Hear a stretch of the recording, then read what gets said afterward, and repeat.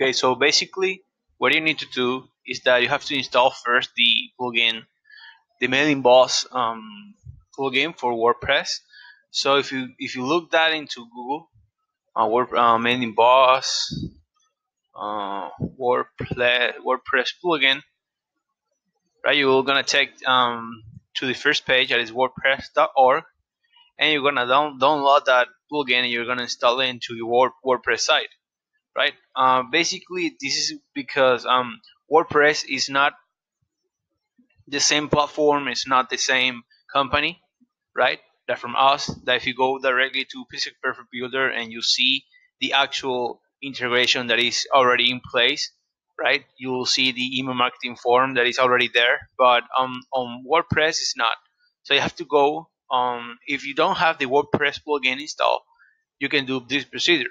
But we just integrated that plugin right on the new pages. So if you go to WordPress site builder here and you create a new website, you will have this little plugin already installed on your website. So you have to go here in pages, and unfortunately this is on Spanish, but basically you have to go to Spanish. Then you're going to go to all pages. So I'm going to select just this page, just for example, and I'm going to go to edit. You have quick edit and you have the edit. Just gonna go for edit, right? I'm gonna erase this, and I'm gonna add a text here, which says I'm gonna add here a file. I'm gonna go to widgets and gonna add a MailingBoss form.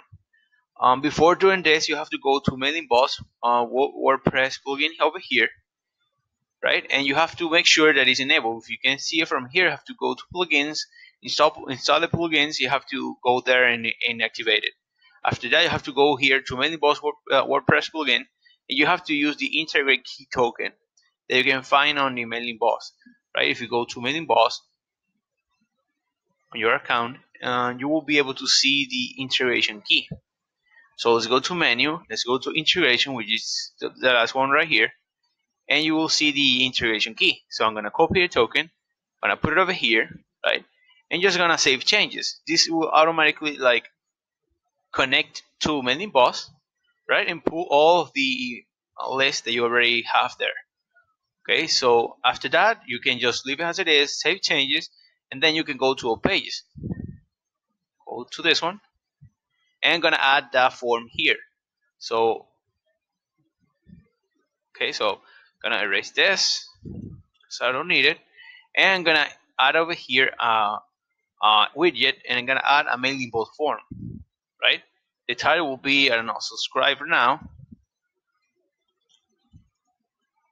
my newsletter, and I'm gonna select here the list. So I'm gonna choose email marketing list, subscribe to my newsletter, right? And I'm gonna save changes. I'm gonna save changes here.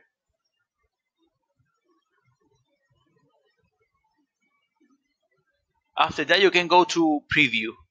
So if you go to preview, you can see that it automatically plays here the fields, and you will put automatically here the contact form. You don't have any appearance options over here, because basically this will work on the theme you already have on your website.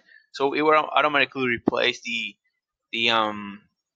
theme for the form, but you don't have any options to like change anything from here.